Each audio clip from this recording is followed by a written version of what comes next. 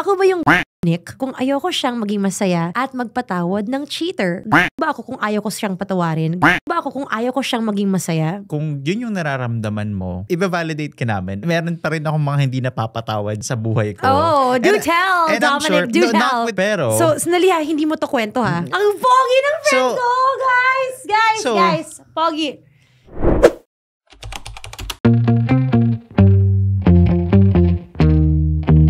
Good day and welcome to another episode of NSFW. That's right, we already have a name for this little stint we're doing here. This is Nick and Shai's Freedom Wall. That's right. Hey, I nailed it. You did. You remembered it this time. Exactly. And in lieu of last time's episode, hey Nick, how are you? Alam mo, ngayon hindi ako masyado okay eh. Oh, shoot. Marami ako pinagdadaanan. Talaga ba? Sige, willing ka bang makinig? Actually, you know what? Thank you for asking because no. But we are willing to listen to this next kwento that was sent over to us. Mm-hmm. This is again, of course, ako ba yung Let's get to it. So let's start. Ako ba yung Nick? Specifically adults. Ako ba yung kung ayoko siyang maging masaya at magpatawad ng cheater? Sige pa. Malalim. Read more. There's a lot. There's a lot to unpack here, I think. Yes. Okay. So hindi ako yung main girlfriend. I found out na while we were friends with benefits, taken na pala siya that time. Wala akong kaalam-alam. Discreet kasi kami. Tinanong ko naman siya ng paulit-ulit kung single siya. Oo lang ng oo. Yun lang request ko. Hanggang sa may nangyari na, naniwala ko sa mga salita niya. So ayun, we plan to meet again pero kinutuban na ako.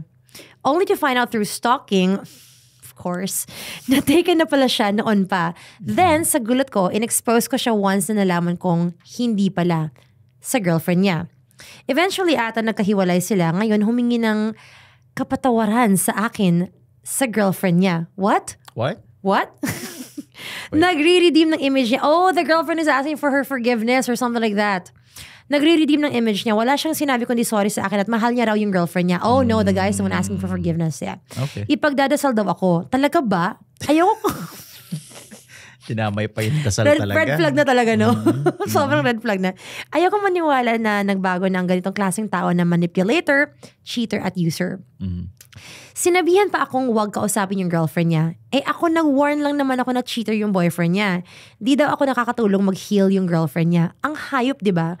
Ngayon, concerned ka sa girlfriend mo, pero nung nilalandi mo ako, di mo man lang naisip yan, ramdam na ramdam ko na napaka-selfish nitong taong to. Nahulog ako sa mga salita, lies and pretentiousness niya. Alam ko, oo, ang Diyos nagpapatawad lahat ng kasalanan. Pero bakit ang hirap? Nasayang ba effort ko mag-reach out sa girlfriend to warn her? Ba ako kung ayaw ko siyang patawarin? Ba ako kung ayaw ko siyang maging masaya? Well, initially, may ko talaga sa kwentong to. Oo, at hindi ikaw yun. Oo. Na-DJ ka eh. Yun yung term. Which means? Na-DJ ka. Na-gaslight. Nadala ka sa mga matatamis na salita. Yan, So again, just to be clear, everyone, there's really one sure this kwento. That's that low life of a cheater. Na kami. But let's not get out of the topic here. Yes. Let's not get things out of hand. Si ate sender, si girl who was first and friends with benefits who really thought that things were going well with them. Yeah. Found out na may jowa pala. So she warned the girlfriend, hey, this is what's happening. Iwan mo na. Iniwan nga, pero forgive. And then like, okay. My girlfriend needs to heal, so you gotta stay away. You gotta not stop reaching out to her. So, siya ba daw yung I wouldn't say that she is. Kasi she's coming from a place of hurt. Yeah. So, kung yun yung nararamdaman mo, i-validate ka namin na okay lang. Meron pa rin akong mga hindi napapatawad sa buhay ko. Oh, do tell, and Dominic, do tell. Not with cheating. Okay. You know, may mga nanakaw. Pero, hindi ko mapapatawad yun forever. Forever? Oh. Feel mo at this moment, Na-let go ko na siya. Pero hindi ko siya mapapatawad. Okay. So sa lagay na to, na-let go mo na to. Oh. Okay. Hindi ko na siya pinapatay sa utak ko everyday. Okay. So I guess okay na yun. No, there's no more crime scenes in your head. Okay, gotcha. But the forgiveness part, ay, hindi na. wala na talaga. Will I ever work with the person again? No. Nope. So okay lang. Ganyan yung nararamdaman mo. Pero... So, sandali ha, hindi mo to kwento ha. Sorry. Going back. Hindi, not about me. Hindi, gusto ko lang namang sabihin na hindi mo kasalanan kung hindi mo pa ma-forgive ang isang tao. That's right. Kung tinatanong mo kung gago ka ba kasi hindi, kinukulit na kasi yung dating sa akin I think the first time na sabihin mo dun sa girlfriend, gets ko naman yan. Yeah. I think you're being responsible. Yes. Actually, you're watching out for your other girls, diba? Pero, the fact that you keep bugging and you're annoying, actually, it's not even annoying, I know you're coming from a good place, slightly a place of hurt as well, but it's no longer your problem. It's in fact the girl's problem. Yes. Because she's the one who forgave a cheater. She's the one who decided to give the guy a second chance when kung tutuusin, di naman talaga deserve, diba? But it's no longer your problem. That's right. It's not something you should involve yourself with. Sabi nga ng isang commenter last time na parang block mo na yan and move on. It applies for so many situations, diba? Na just block them and move on. You don't wanna get caught in that situation as well. Kasi baka ikaw yung talo din sa huli. Ay, hindi, ikaw talaga. Wala na tayong choice dyan. Talo ka na nga talaga. Kasi tingin ko yung sa last part, yung parang gusto niya pang i-push na hindi sila maging masaya. Mas marami ka pang pwedeng gawin. And that's gonna happen whether you do something or not. They're really gonna be unhappy. There's so much distrust. There's so much distrust already in that relationship for them to be completely happy. So, girl, you've done your part. That's right. Just let them be. Unhappy, but let them be let pa rin. The universe let karma and the universe work for you na lang. So again, hindi ka but you are still hurting, and it's not a good what you're doing right now is not a good thing to do whilst you're trying to heal. It does not help. You think it does. You think that, trying to reach out and helping her out and making her realize her mistake is parang feel ko you are trying to reflect. You're trying to do it in lieu of her. Project. Thank you. Yun eh. Yun lang. You're trying to project what you want to do. Correct. And again, it's not your problem anymore. Yeah. Maliban sa hindi ka pinili. Dapat lang. Tama lang rin. Good call na yan. You'd really dodged a bullet with that person. So, hindi ka and don't be a yourself by, just getting stuck in that situation. Yeah. Kawawa naman talaga si girl, totoo. But that's on her na eh. Yep. That's her mistake to live with. Hopefully not long. for not such a long time. But whilst they're together, it's gonna be her mistake that she's gonna live with. Right. But would you be that way? Would you try to sabotage a relationship? Let's say it doesn't involve cheating or whatever. Yung akala mo talaga ikaw na ang pipiliin niya or whatever, and then they chose someone else. Yep. Would you sabotage? I guess when I was younger, parang siyempre may ego ka pa doon, diba? Na parang pangit naman yan. Yeah, ganun. I think that's the most we would do. Yung we would sisiraan natin, and like you said, we'll be murdering people in our heads. Fine.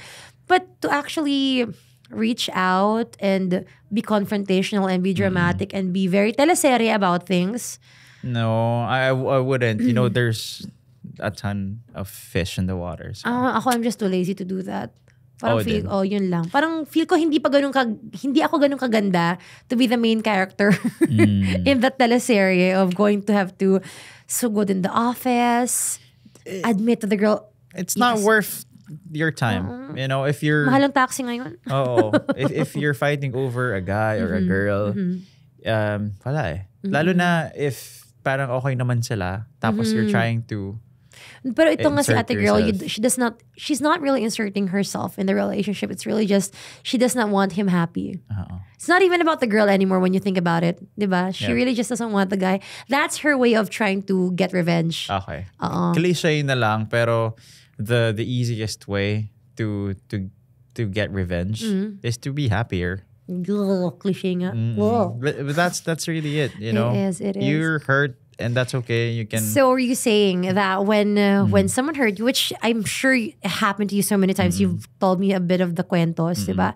So do you really think that you had your revenge by being happy? Do you really think they would care enough to say, oh, Nick's happy na? Romantically ba to? Oo. Oh, Bakit gusto mo ba yung ano? Oh, kasi nag-reach out ulit eh. Ang pogi ng friend ko, guys. Pogi. Guys, actually, let's take off the S na in this podcast. Let's just, siya na. My freedom wall. Me. As a narcissist. So yeah, okay. But yeah, ganun lang. Yun. Tahimik to mahimik ka lang. When you're quiet. And, so nung nakita niyang happy ka, nag-reach out. And parang wala na. Well, I mean, yeah, good to know you're okay. Oh, this thing is called NSFW, and guys, if I could really just cuento stuff. I've been the many times. Oh yeah, but you try to be better. I'm fine. I think I'm perfect enough. I think I'm perfect. Yeah. If people thought that I was, you're wrong. If people thought that I was on the wrong, it's you. You're the problem. Yes, we're never. We're never the problem. Of course not. Why do people keep saying na si Shai kasi problema mo yun? Ikaw lagi. Okay. Yeah. And if you wanna know kung ikaw talaga may problema o yung ibang tao, well, send us a message. Yeah, for our next episode. Diba? So you wanted something more malalim or do you want something more malalim or mas mababaw? Well, petty things are nice. Like last time, the episode prior to this, di ba? Ano yung ulam yun? Okay lang yun. Oo, yung mga petty stuff na meron kayo na experience. Feel free to do so because again, this is the freedom wall for everybody, not just for me and Shai. Yeah, but going back to being petty, sorry, just to, before we end things, back to being petty, sometimes talaga kasi, the kwento might be petty for a lot of people, including Nick and I, but for you, it's something really, really, really heavy. And That's we're here to listen and judge. And okay lang. We can be like your soundboard. There you go. Ang kaibahan lang, hindi namin ina-absorb lahat. Binabalik namin sa iyo. Nire-respond namin. Ito sa inyo. Ka pala ganun. We will let you know if you're the or not. Just send us a message. Yeah. Well, that's a good wrap for this episode. Once again, my name is Nick. And my name is Shai. And this is NSFW. This is Nick and Shai's Freedom Wall. See you guys next time.